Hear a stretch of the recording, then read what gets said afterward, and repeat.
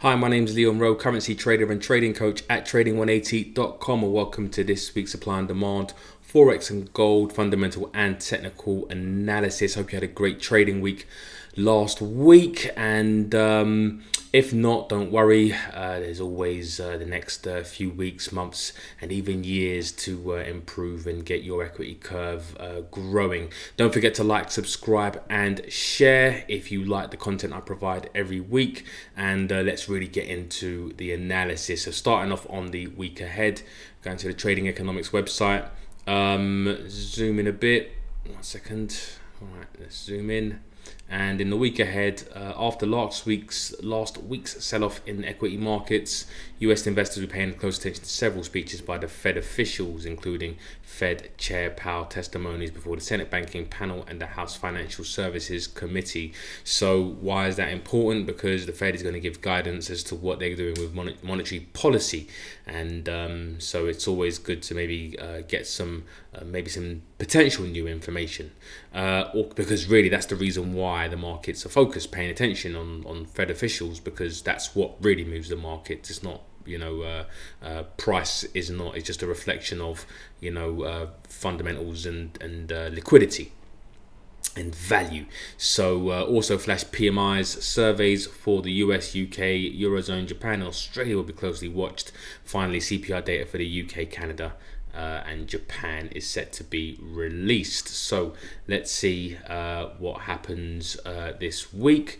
But let's go on to the charts and a bit more in-depth fundamentals as to what happened last week and potentially what may happen in the future. And starting off on the dollar index, and the dollar index is just a measure of dollar strength against various other currencies like the euro, the yen, as well as the pound as well, right? So got quite a large demand zone there. This is a daily time frame chart, and looking at where what the dollar's been doing, it makes sense really for the dollar to keep going higher, especially maybe in the short term.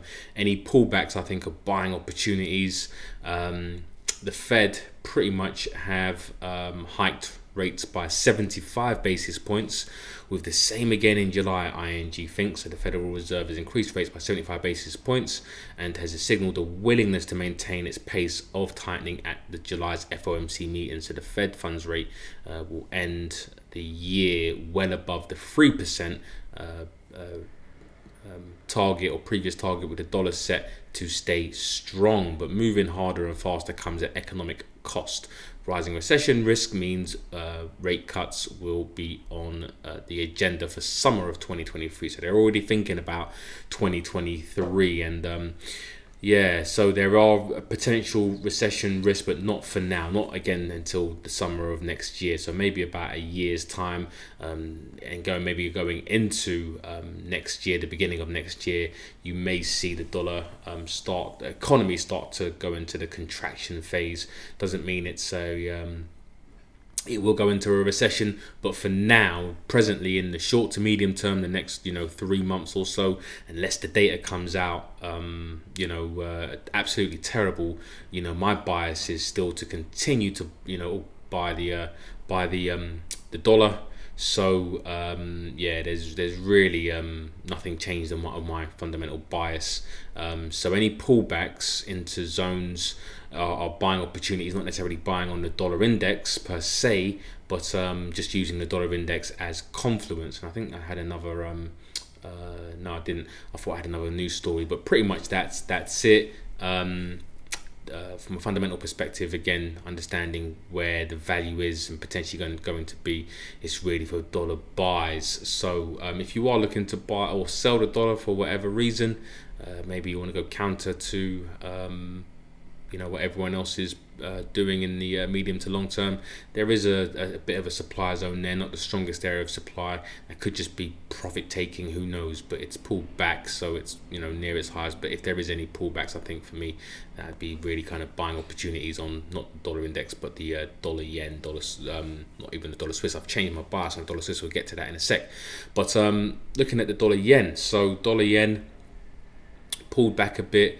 I know on the daily, on an intraday time frame, traders might have been saying, well, how comes the the dollar's sold off after the 75 basis points hike, and it's really because it's for the liquidity, right? So just on a really kind of basic level and understanding why price moves in the short term, it's generally for liquidity purposes. So if you have, for example, everyone wants to get long, right? The smart money understand what interest rate hikes typically do for a currency, and retail traders are obviously catching on, right? The ones that do understand fundamentals as well to a basic level. Now everybody wants to buy. Now if everyone wants to buy, the liquidity is the sell orders, right? So in order for there to be buying, you need sell orders to facilitate the amount of buying that needs to be done, right? So if there's not enough liquidity, there's not enough sell orders above the market, right, to facilitate the buying for liquidity, then the market has to search for the liquidity below the market, right? And if you're buying, your stop loss order is a sell order. This is where the liquidity resides. Hence the reason why you get these moves. You can get these moves to the downside, and then all of a sudden it goes to the upside. So traders, it draws traders in. It has also the effect of not only triggering stop losses, but drawing traders in to go short. All those technical traders who follow things like Elliott wave and momentum and stuff like that, they start to see these big moves, start to FOMO into going short, and that induces more sell orders because they're pressing sell to get short on this, right? And then who's taking the other side of their trade? Again, the people that want to buy for cheaper. They don't want to buy up here, that's expensive. They want to buy down here. So that's what happens in the short term. Forget all that nonsense about technical analysis and being able to read certain things. The thing is, really nobody knows what's going to happen in the short term, right? There are patterns that repeat themselves, but ultimately it's all driven by liquidity, which is the reason why you need to understand key levels, supply and demand, to a more advanced level. Because if you don't understand this, then you're always going to get caught on the wrong side of the market, just following price. Because price, and I wouldn't say this is a manipulation, this is more just a function of how the market has to work. But if you don't understand this and you're just following price and saying that's a big move, and then you're going to want to trying to go short there or shorter levels because you're looking at lower highs and lower lows, you're just going to not understanding the bigger picture is that the dollar is, they've just hiked rates, right, and they're looking to buy for cheap, which is what the smart money did. Then you're just going to keep getting caught on the wrong side of the market constantly. So combining fundamentals with technicals and understanding liquidity, at least in the short term, is what needs to be advantageous to your trading over the medium to long term. Anyways, and that's really what's happened here. So, and I'm not saying that prices are going to continue to go higher, and nobody knows what's going to happen week to week, but generally the path of least resistance should be to the upside, right? It should be to the upside. Now, I wouldn't be surprised if prices did pull back to get more liquidity, right? Draw more traders in. Again, the smart money is already bought down here, made some money on the upside. People tend to FOMO in, seeing large candles, and then it just rinses and repeats. Remember, they're not on the timeline that you're on. They can, rinse and repeat for days and weeks, right? See this down move here, right? It lasted for weeks. But guess what the smart money were doing? They were just buying, buying, buying. Iceberg orders. You can Google iceberg orders, hiding their big orders because they understood that they wanted to go long, right? Based off of monetary policy divergences. That's what the smart money are doing over the medium to long term. Whereas retail traders and day traders looking at week to week trading, the smart money is looking at just the path of least resistance over the long term. So yes, prices did go down, but ultimately when you're looking at where prices ended up, it was always prudent to try to go long at specific levels. Anyways, my bias is to the long side. So still, until the Bank of Japan, who are really the last bank, major central bank anyway, to start to look to hike rates, unless they start to change their tune, then I'm still long on the dollar yen. So until that time comes, it's probably just pullbacks into any kind of demand zone. This is a demand as well, but it's not, I wouldn't say it's a strong area of demand at all. Although intraday you can probably get away with trying to trade maybe around the 132 areas, 132 to 13150 or so. And then there's your supply zone if you want to get involved in that. Moving on to the dollar Swiss, and the Swiss franc ended up, the Swiss National Bank ended up surprising the market, wrong foot in the market with the first interest rate hike in 15 years. Totally wrong-footed traders. I was actually looking to buy the Swiss franc before this, but I needed some confirmation from the central bank. I got it, but it was just obviously a bit too late to take advantage of the immediate move. But my bias now for the Swiss franc is to the long side, but not really against the dollar, but against weaker currencies. But we are now down at these lows, where there was demand here, and there was that supply zone from obviously last week. But yeah, if you do want to be a buyer of the Swiss franc against the dollar, then really you're waiting for prices to kind of come back up here, which wouldn't be a bad shout, to be fair. I think if prices did come up here, I can't really see the dollar going much further than this area here. If you don't want to be a buyer of the US dollar, then that's going to be the first opportunity. But I'm no longer interested in trading this currency pair anymore, because the fundamentals have changed. But those are really the levels to look for if you're looking to buy or sell either currency. Dollar CAD again, not really interested in trading this pair, simply because you've got two central banks that are looking to that are hiking rates. Most central banks are hiking rates, so not to say that there's slim pickings, but there's definitely lots of pairs to trade. But that kind of goes beyond what I'm showing you in this Sunday video. But yeah, the dollar CAD isn't really a pair that I'm looking to take. But if you are looking to get short, then I think now is actually a decent time to look for any kind of short trades. If you're looking to buy the Canadian dollar, if you're looking to buy the US dollar, then pull back into that 129, 128.50 area, or 63 area is going to be the first area you want to look for potential for a buy. The New Zealand dollar, US dollar, I do think that there's actually an opportunity to go short on this, and buying the US dollar if prices do come back that high anyway. Sorry, supply. Yeah, if prices do come back up here, I think there is a potential opportunity to get short. Probably more look for a stop hunt around that level. But it's and that's really because I think the New Zealand dollar may have some economic issues in at least in the short term anyway. There was demand here, really a nice technical setup if you wanted to buy the New Zealand dollar, but I don't know whether prices will really make their way a lot higher. New Zealand dollar is still, you know, their central bank are hiking rates, but I think they've economically they've stalled a little bit, so I'm not too keen on the New Zealand dollar, although I will buy it against maybe some other currencies. But it's down the pecking order on my list of currencies to trade. Moving on to the pound dollar. The pound dollar, I am still short on this. Been saying, if you look back on my weekly videos, I've been saying to probably get short on the dollar from around early April, and you can see, you know, what's happened. So I do want to get involved on the dollar. Sorry, the US dollar against the yes, that goes there, against the pound. The pound are, you know, the UK economy is really in out of the major economies is probably one of the ones that is not doing so great. Let's go to the Bank of England, or was it that's the one.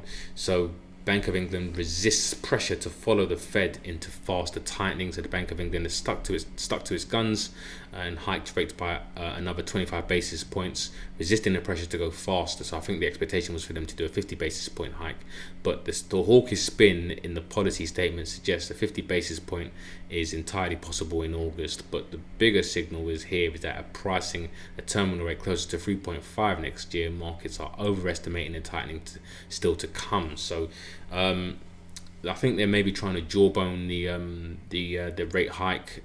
Again, high inflation going higher would probably indicate that they probably may have to start to hike rates a lot more, insofar as a bigger rate hike. But again, this is at the risk of pushing the economy into a recession sooner, because the economy has to be able to support rate hikes. So if it can't, then obviously there's problems, right? Now, there is a Bloomberg article that says Bank of England and Sunak set to step up fight against inflation. And so, Britain's policymakers are hardening their attitude towards inflation, preparing to deliver a tough dose of medicine at a time when a cost of living crisis is weighing down growth and consumers. So at the moment we're suffering from stagflation, although people don't want to say it, but there is stagflation worries, the economy contracting and higher inflation. If you want to know what stagflation is, on my YouTube channel, if you type in stagflation in the search, then there is if you search in the channel, the last few videos, I think I released a video which basically explains and breaks down what stagflation is and what the effects are. And but I do think that the UK economy is probably one of the worst when it comes to dealing with the inflation problem. So I think any pullbacks are going to be nice shorting opportunities. There is demand here, but not really something I'm interested in. Not at all.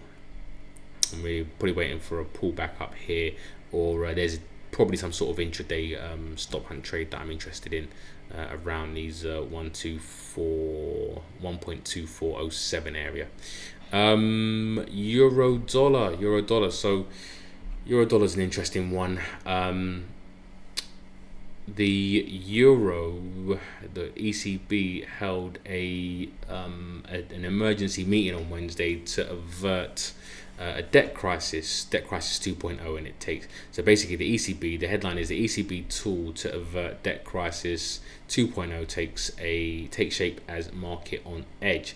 And so policymakers are working on measures to avoid a bond turmoil. So it's quite a complex thing, and it gets into kind of bonds, but a very long story made as short as possible is the fact that the European Central Bank are trying to avoid fragmentation of Europe. So they're looking to hike rates in July, but because the European Central Bank have 19 economies and countries to worry about, hiking rates isn't as simple as, say, hiking rates in the UK or in the United States or Switzerland or Canada, right, where you've just got one single economy. If you hike rates, it might benefit, for example, Germany or France, but in maybe somewhere like Italy or Portugal, a rate hike might not be the right thing to do. It might tip them into a recession sooner, right, which may drag everyone else down. So they're basically creating a potential tool, a financial tool, to help to prevent that fragmentation. That's the long story short. So they had to hold an emergency meeting because the bond market is very sensitive to interest rates as well as inflation, so as are currencies, right? So the two are interlinked, those two asset classes. So understanding that, the European Central Bank have got a lot on their hands at the moment. So for me, at least until certain things are sorted, and I'm personally again still shorting the euro, although my bias will change once the European Union and Europe start to sort themselves out, if they ever sort themselves out, right? So any pullbacks for me are shorting opportunities up to this, the 1075s to 108s. I think anything around there is decent. There is another level above that as well, probably somewhere around there. I think that the limit of this move is going to be around the 109s, possibly the 111s, I think. But either way, I'm not going to go low on the euro. Any euro rallies for me are shorting opportunities. So that's my bias. If you do want to go long on the euro for whatever reason, there is you could look at this area as an area to look for any kind of long trades. I mean, the move has already happened now. So if you wanted to get long, then it was really down here at that demand zone. Any kind of pullbacks is decent, but the more times the level was touched, the weaker it kind of becomes. So it's not really something that I'm interested in. I'm not looking to buy the euro anyway until there are some monetary, I wouldn't even say monetary policy, but I would say more economic changes. Aussie dollar and the Aussie dollar, not looking to trade this pair. But if I was, it's a difficult one. I'd have to say probably the US is still the one to buy, but just barely. It's pretty simple, I would say. Just if you want to be a buyer of the Australian dollar, then you're looking for pullbacks into a demand zone. If you're looking to be a buyer of the US dollar, which also as well benefits from risk sentiment as well, risk off sentiment, which there is a lot of risk off sentiment. The dollar does tend to do well. So, but you're looking for either a pullback up there, or if prices break through that demand zone, any kind of pullback to supply would be nice, and that would be where the supply zone would be. Aussie yen, and with the yen still being and Bank of Japan still being quite dovish, my bias is still to the upside on this currency pair. I think it really starts from around the 90.22, but let's see what happens. I think there is an opportunity intraday to get involved.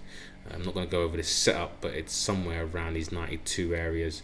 But from a daily demand zone perspective, I think that's decent for a potential buy. Yeah, I think probably the lower end, the 87s, if it can get down there, that would be very, very nice. If you are looking to short, then the 95.91 area to 96.88 will be the one to the level, the supply zone, to look for any kind of short trades. Moving on to finally the gold, right? And gold, again, it's been a bit of a strange one. There is some daily demand there. Daily demand, zoom out a little bit. Yeah, so there was probably a bit of demand there as well. So yeah, gold for me is still a buy. Last week I spoke about central banks to increase their gold holdings over crisis concerns. So central banks are buying gold, and again, the cheaper it goes, then the more they're probably going to end up buying. And there was an interesting article as well from gold's floor prices getting higher. Top producer Newmont says the support is firming at around the $1,500 to $1,600. CEO Palmer says. CEO says prices around the current levels in the next year or two, which is a bit negative for gold, I guess. And then the head of the biggest producer isn't about to join the bullion bugs in predicting a price rally, but Tom Palmer does see a higher floor forming under the market as years of stimulus dissolve into a fight to contain inflation.